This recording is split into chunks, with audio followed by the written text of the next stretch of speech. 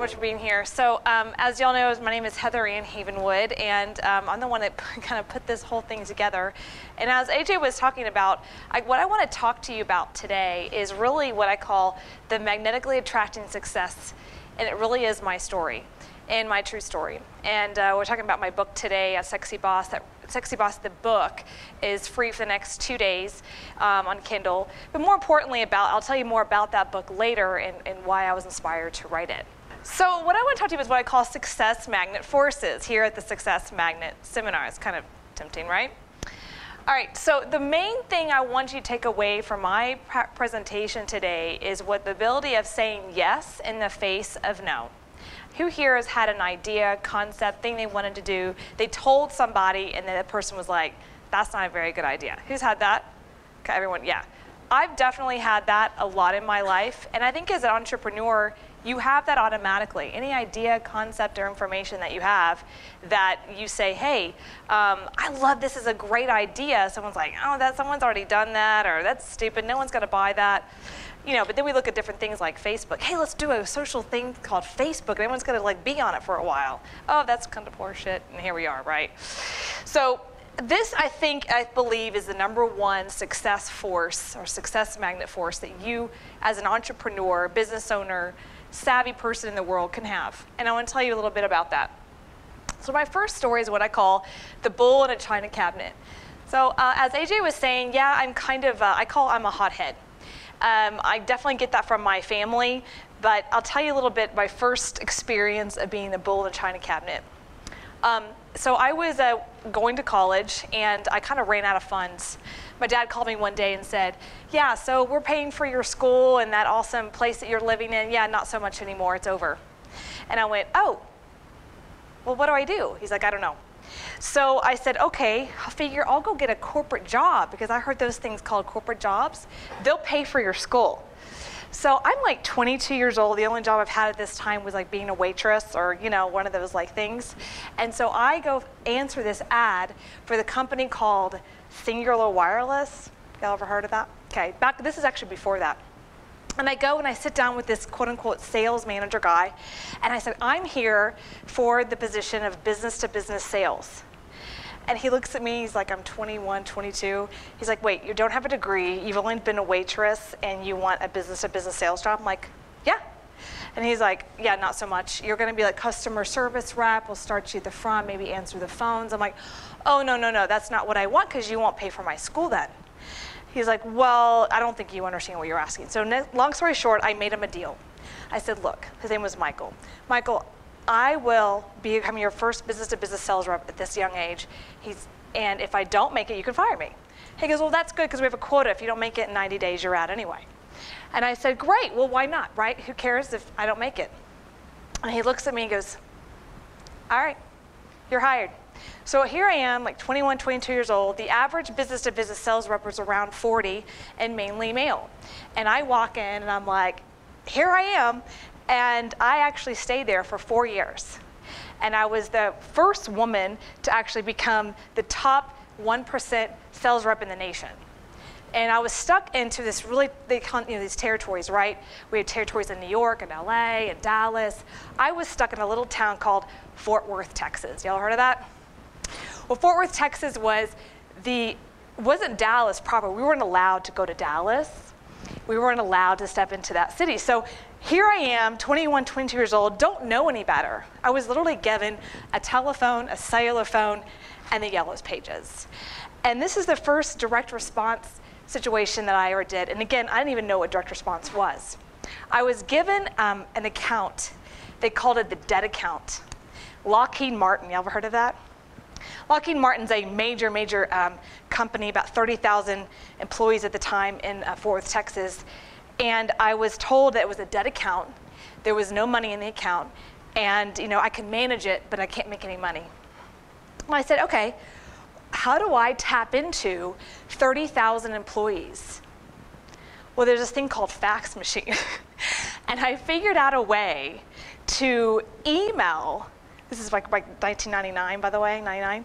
I figured out a way, if I could do like a one-page flyer and have everyone email all their like friends of friends inside the company, right? Because I can't do an email blast to Lockheed Martin, but I could like email the engineer department, they'll email their friends like that, right?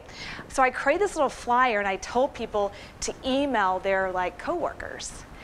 And on there, I said, if you want to order, you don't have to call me. You can fax back your order.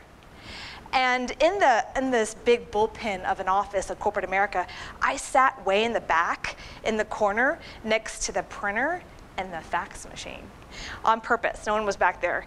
And that's when I first discovered direct response marketing. So I sent out this email broadcast to about 10 people, and next thing I know, they started emailing to their coworkers and their coworkers and their coworkers, and I started creating what I call the fax machine romance. I literally would come in the morning around 10 o'clock, and I would take my little fax machine orders and I'd press them in the computer and press enter, and then by 3 o'clock I was at the pool. And people couldn't understand it. Here I am, like 24, my school's being paid for, I'm going to school at night, I got a nice Infinity, I'm single, and they're like, I don't get it, what are you doing?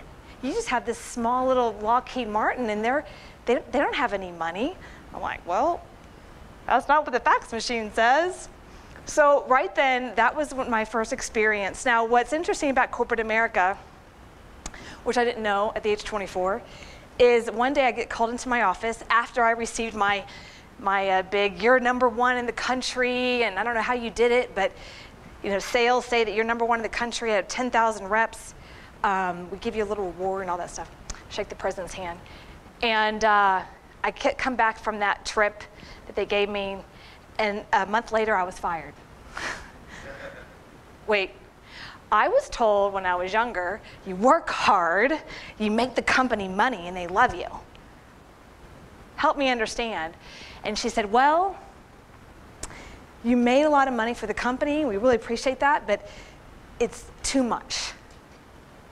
So that was my first experience. Basically what happened is I had created a direct response marketing campaign so easy that money was coming in the door, and they figured they could fire me and get rid of like a lot of money and just hire an assistant just to manage it. So I was out. And I was devastated. I didn't know what to do, but I did get my degree out of it. They did pay for it, which was kind of nice. But this was my first experience in direct response marketing, and I had no idea that it was direct response marketing, or email marketing, for that matter. So here's what I my trait that I learned from that particular story and some other stories, which is focus exclusively on thoughts you have positive associations with and not the naysayers. So in that situation for me was, obviously the naysayer of corporate America. And in that moment I made a choice. I would never, ever, ever, ever work for corporate America again, because I didn't want to be able to build their business and then have them take it away from me in seconds. Who has experienced something like this? Yeah, I mean, I built this whole like direct marketing campaign. They just like, it's done. So that brings me to when I moved to Florida. So a few months after that, I actually moved to Florida, and this is how I got into the direct response business. At the age now 25, 26, right after 9/11. I get moved to Florida, Orlando, Florida. This is where I started to travel around the country, speaking in real estate, entrepreneur, how to buy and sell houses. I would come to Vegas and teach you guys how to buy and sell houses. And during this time period, about 7 years, I actually produced over 450 events like this, bigger, smaller, everything in between, for direct response marketers like Ron LeGrand, Robert Allen. Have y'all heard these guys? So I was the one helping create these events like AJ, and speaking on stages and converting that. This is what I started to do for about 7 years while I was in Florida. Well, one day I get this phone call from my mom, and she didn't understand what I was doing, right? She's like, what do you do? I'm like, well, I travel a lot. Well, I know, but who do you work for? I'm like, well, I don't really work for anybody necessarily. Like, well, I don't understand. What do you do? I'm like, well, Mom, I'm an entrepreneur. And that was the moment. She's like, oh my God, look. No. And she like literally hung up the phone, right? And I'm like, oh God. So about, I don't know, it was like a day or two later, I'm driving down the street, she calls me, answers the phone, and she's like, now honey, now she's from Arkansas. I'm born blood, Texas, Arkansas family. Now honey, what I found a sweet little secretarial job. It was about $8 an hour. It's near Hot Springs, about 20 miles out, and I think they got benefits. I think you should come and get that position. And I'm like, Mother, right? She's like, I think this entrepreneurial thing is just not going to work out for you, and I'm just really scared. And they have a great little secretarial job in a manufacturing company. I think you'd be perfect at it. I'm like, Mom, do you know what I've done with my life? And she's like, I just don't want you to, and she's going on, right? And I get off the phone with her, but then about 2 days later, I get a phone call from my uncle. Now, my uncle is on my father's side, not my mom's side, but my mom called him. And he says, now, this is your Uncle Robert, Heather, and I know that your father was an entrepreneur, but he's different. Now, you can't be an entrepreneur, too. This is not a good thing. I'm like, Uncle Robert, I haven't talked to you in 6 years. Why are you calling me? And again, it was the same thing. They wanted to play safe. I just found it really funny because my dad is an entrepreneur. I was born and raised in an entrepreneurial world, but at the same time, my family didn't want me to do it. So that was my small town secretarial job. Obviously, I did not take the secretarial job in Hot Springs, Arkansas. So focus on the freedom, what you want. The reason why I became an entrepreneur and why I told my mom that day no is not because entrepreneurialism necessarily is what I wanted. It was freedom. I wanted freedom. That experience to me in corporate America was an entrapment. And I really wanted to make sure that I focused on the freedom that I wanted and to continue to learn, to continue to educate myself, and associate myself with people that were on the same path as me. Does anybody kind of resonate with that at all? And that's why you're here, right? And thank you for that. I really appreciate it. So that was one of the biggest things from my life that I was able to, what I call, magnetize my success.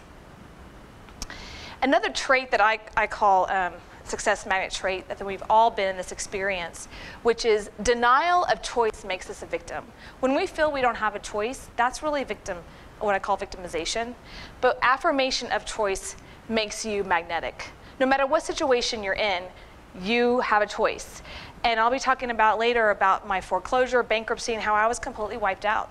And and it's what I call heartening, and it's also a time when for me, fell on my knees going, what do I do? Do I completely deny that I have a choice, or do I choose something differently?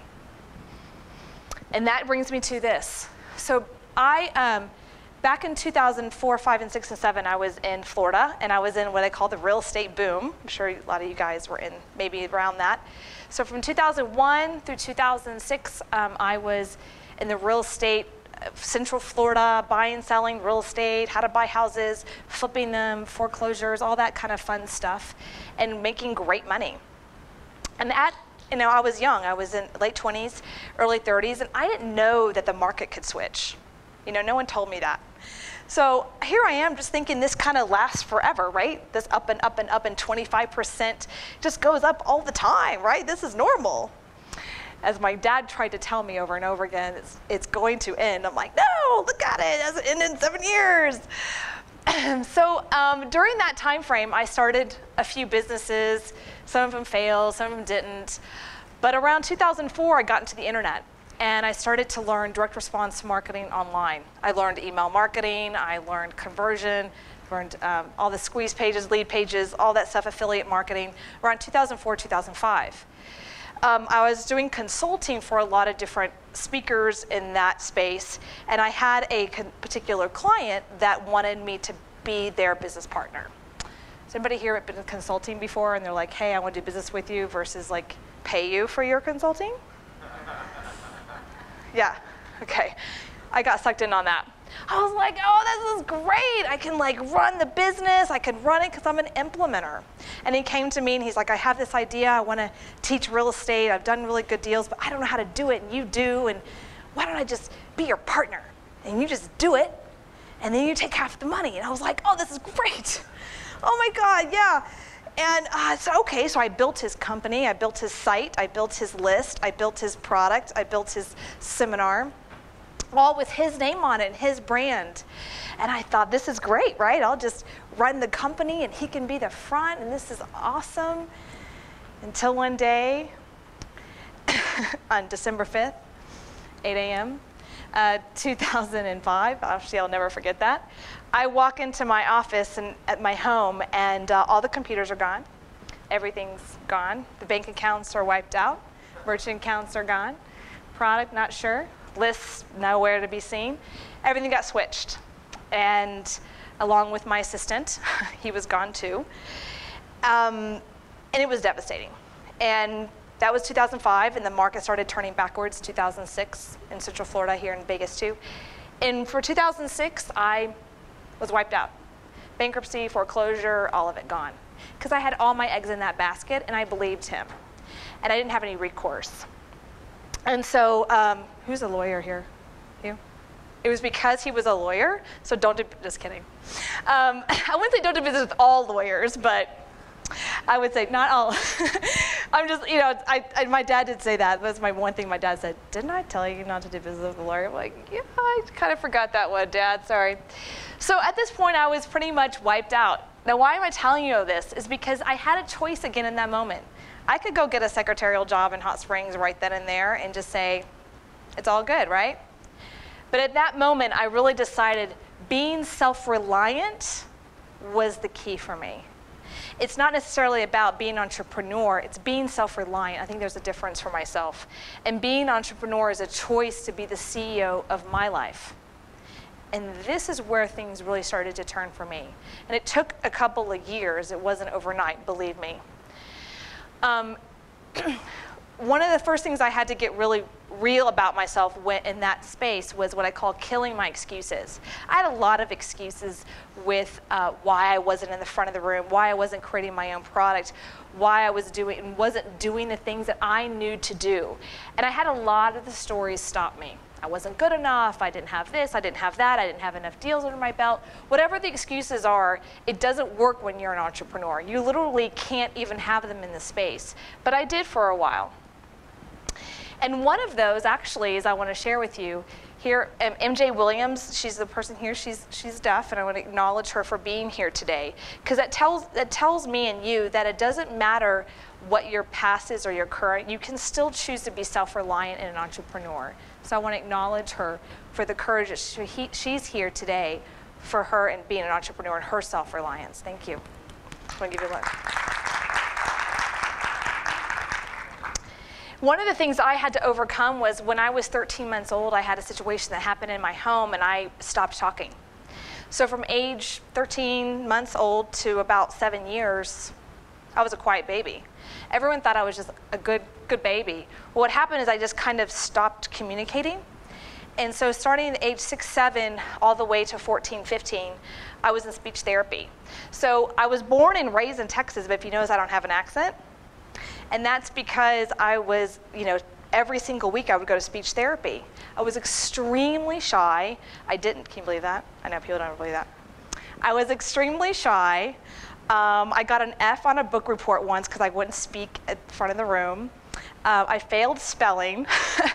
I was just really, really shy in school, and I didn't talk. And like I said, I was in speech therapy for a long, long time, until about 15, 16 years old. I think I stopped then. And here I am, a speaker. Doesn't really make sense, does it? That's one thing I had to really overcome, is being able to be in front of people, be able to speak, feel confident about speaking, mainly because for the first 7 years of my life, I just didn't talk. And when I was in speech therapy, it was something that was embarrassing for me. And now, now what my mission is in life is really to empower other people. My mission is to empower people to become self-reliant, self-confident, and to bring their ideas and their dreams into reality. That's what I'm about. That's what Sexy Boss is about. That's what this event is about, is helping people to empower them to bring their ideas to reality. And this comes from my dad, go big or go home. I was born in Texas, obviously. My dad was an oil man, and he was an oil man in the 80s. And then he bought the largest retail office supply chain in Southwest Florida. All of Florida, but the whole southwest part of this country, southeast. And then he also created and developed a ski resort in Cadrona, New Zealand. Y'all ever heard of that? Maybe? Cadrona? Okay, so my dad developed that. And when I was like 6 years old, he always went to New Zealand. I asked him years later in life, I'm like, I don't get it, what? Ski resort? He's like, it was about the creation. You're staring at a mountain, and this is back in the 70s, there's nothing there. In fact, they couldn't even get a road there. They like snowmobiled in, right? So like if you imagine like looking at a mountain, and to get there, you had to get a snowmobile in, just a random mountain, and go, I'm gonna build a whole resort there. Yeah, that's really cool. So he and about 3 other guys came together and developed this entire, now a booming resort in Cadrona. He sold it off a few years later, but he built it, and that's what he meant by go big or forget it, you know? And I think he's really proud of that, and I'm very proud of him too for doing that. So that's a big deal for me, and I believe that. Now this is, since it's a copywriting event, I thought I'd do a great quote by Dan Kennedy, copywriter himself. The opposite of wealth attraction is wealth inhibition. I love that. You like that? Pretty hot. I just love that quote. Okay, so what I call the story of the CEO, being the CEO of your life, you get to choose everything. Now, there's a good thing and a bad thing with that, right? When you get to choose everything, that means you're responsible for everything. And that means everything. And this is where I think my life changed, which was learning marketing and copywriting became the #1 skill set for me to take myself out of bankruptcy. Because I really had a choice at that moment, 2007 and 2008. Do I just say, you know, Mom, you're right. I should never done this. Should have been an entrepreneur. I should just go work at Starbucks and forget it. Or do I really begin to change my life and be the CEO of my life? And that's where marketing and copywriting started to come in. I knew about Dan Kennedy, I knew about Joe Sugarman all those years, but I didn't take it seriously. Like I knew about them, but I didn't really understand the concept of the true marketing. So this is how it happened. So at the end of my 2006 and 2007, I lost my house, gave it back to the bank, and lived out of my car with my dog. It was kind of fun. And I moved to Marco Island. Who here has heard of Marco Island? Oh yeah, it's great. So if you haven't heard of Marco Island, it literally is a tiny island. It's 4-mile by 2-mile radius island. There's nothing on it. Walmart's like 20 miles out. And it's the southwest part of Florida. And there's just nothing out there except tourism and old people. Like, what can I say? The average age of the island was 80. Just there was like 3 of us that were in their 30s. We're like, we got to hang out, you know. We're the only ones that are alive. There's 3 Walgreens though, and there's no Walmart and no grocery store, but 3 Walgreens because they got to get their drugs. So at Marco Island, I hung out there and I thought, okay, I got to create something. I got to create a business. And so I tried to create a dog walking business for a little bit, believe it or not. And this is why I cracked up, because like the dog sitting, dog walking business didn't work because no one went to work. Right? I'm like, oh yeah, this works, right? Everyone's got little dogs. They all got little dogs. They're like, well, no one works, so everyone's just taking care of their dogs all day. So I was like, okay, that doesn't work, right? So I thought to myself, okay, I know information marketing. I know internet marketing. I don't want to go teach that because I don't have a business doing that. So what is something that I can teach that I know I'm an expert in and have specific knowledge in that I can feel confident talking about? I mean, I've done real estate, but the real estate market's down. I don't want to do that. So what is it? What is something that I can really speak on? Seduction? Well, yeah. So seduction. I started creating a dating company, teaching men how to date women. I know that. That's an expertise I know how to do. So as of starting in 2006 all the way to today, I have actually a successful online dating. It's called datingtriggers.com and only date younger women. And I teach men how to date, talk to, have a conversation with women. Why? Because I know how to do that. So that's actually what I call the power of the pen.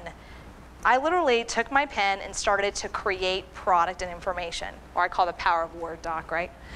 And that's where I started to build my business and build my life back out of the bankruptcy, which was with the power of a pen.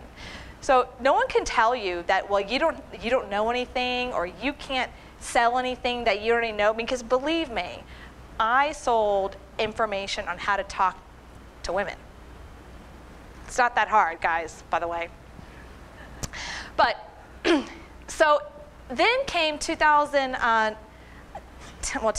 I guess, well, a year ago now, and I met Joe Sugarman, and we met a few years ago. We started talking about this time last year, and he's like, you've got to write your story. You really need to write your story. And I was like, I don't know how to write a story. I don't know how to write my book. How do I do this? So I actually, where's Tony? Is he here? Flores? Here he is. So Tony Flores, I hired him. He's a copywriter.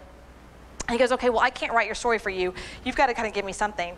So within 30 days, 4 weeks, I gave him a full transcript of my book, and within 30 days, he brought it back. So in 60 days, we rewrote my whole story. Is that right? That was right.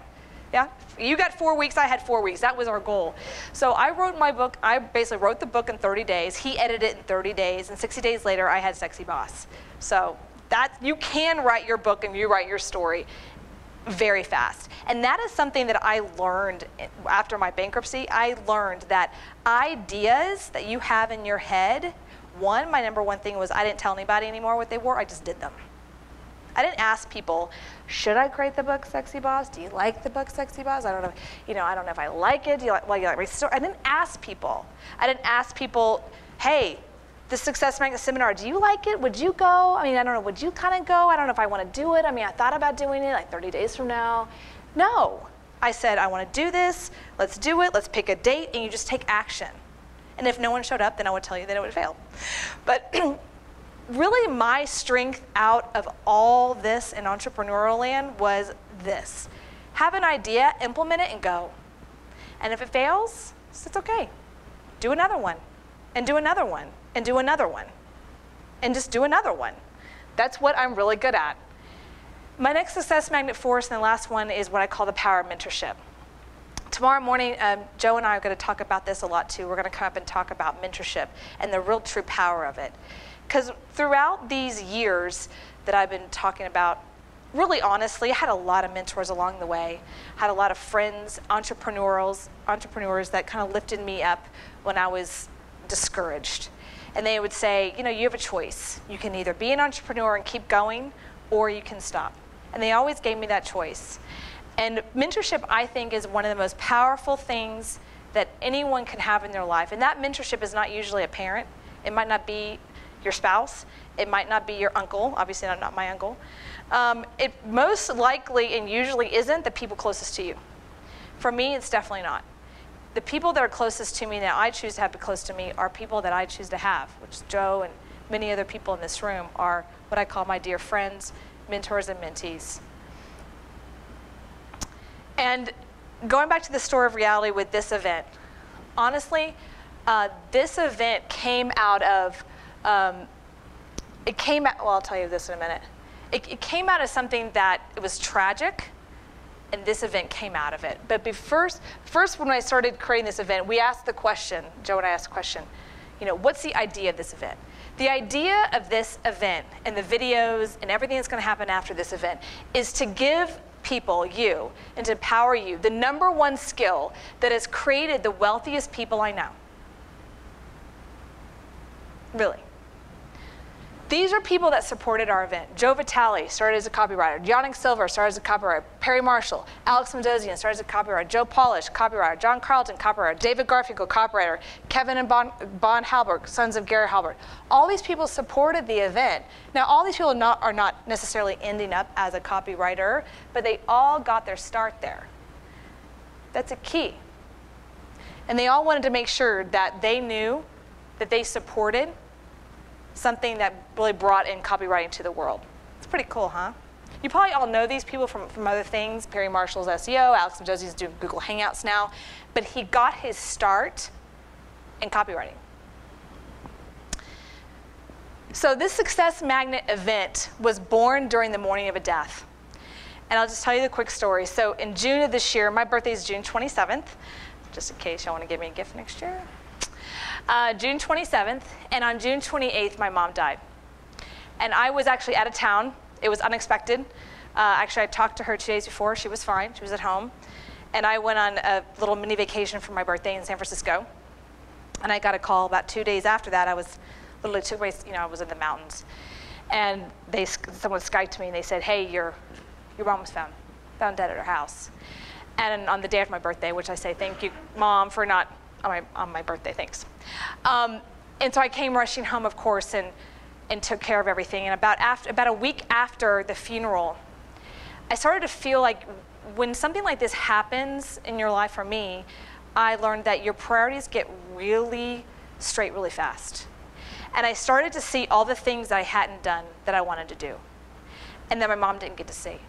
And one of them was this event. One of them was creating an event that I can help empower people going after their dreams. And literally about 2 weeks after the event, 2 weeks after her funeral, which was on her birthday, I created this event, like out of a conversation with Joe. And 2 days later, bought the GoDaddy, boom, boom, boom, flew out to Vegas, looked at all the different hotels, figured out which one we're going to do it in, and here we are. That, I think, is a key piece of all entrepreneurism, is things are going to happen, situations are going to happen, but are you going to create life after death? So all of this to say is the power of saying yes in the face of no. That's the whole point for me of this event, what I want to empower all of you. All of you have businesses. All of you are successful in your own right. People here are successful in their own right. And they came here to really support other people and empower them to go to the another level. Go big or go home. Go bigger than what you are. And that's what I want to empower myself to do, but also empower you to do. I had someone here, I think it was Christian Torres. Where is he? Is he here? Hey, Christian. So Christian emailed me about a week and a half ago, and he lives here in Vegas. He's got a few meetup groups. And he goes, hey, I want to promote your event. I know it's last minute. I was like, absolutely not. Please, please promote our event locally. And then he emailed me a few days later and goes, hey, I had somebody ask, why is it so inexpensive? Or why are these great people coming to Vegas? Or I don't understand. And I said, Christian, he asked me how to respond. I go, here's how you respond. Don't, because they don't get it. And it's okay. The people that understand what this event is about and who the people are who are on stage this weekend, they get it, and they're supposed to be here. If they don't understand who it is, it's okay. They can go home. And the people that are attracted to this event, they are success magnets already, and they say yes in the face of no. So that is my story, a true story actually, is how you can magnetically attract success.